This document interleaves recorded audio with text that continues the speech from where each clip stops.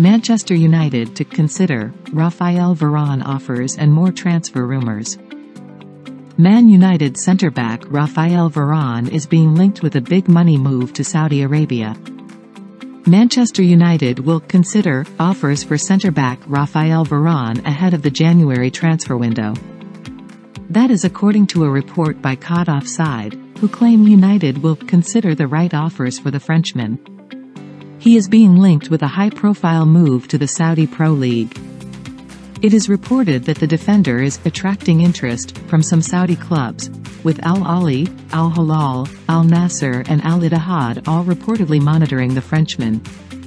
The aforementioned quartet have signed a series of big-name players over the past 12 months or so. Varane, who joined United from Real Madrid in August 2021, has featured in just 10 of United's opening 16 matches this season, frequently being sidelined through either illness or injury.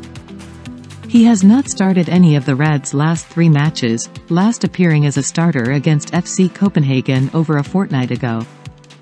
Injuries have dictated much of Varane's time at Old Trafford, restricting him to 73 appearances in just over 2 years.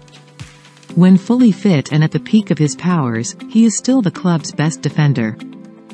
Turning 31 in April, Varane could be considered as being past his best, meaning United could be wise to entertain the idea of selling him in the not-too-distant future. The former Madrid ace is under contract at Old Trafford until June 2025. Meanwhile, Inter Milan have set an asking price of €50 million, £43 million, for right-back Denzel Dumfries. That is according to a report by Italian publication La Gazzetta dello Sport, as cited by Calciomercato. Dumfries, 27, has often been linked with a move to United ever since Erik ten Hag took over as manager last year. The Dutchman has impressed for both club and country in recent years, establishing himself as one of the most coveted right-backs in Europe. Inter, in a bid to fend off reported suitors, have slapped a £43 million valuation on Dumfries.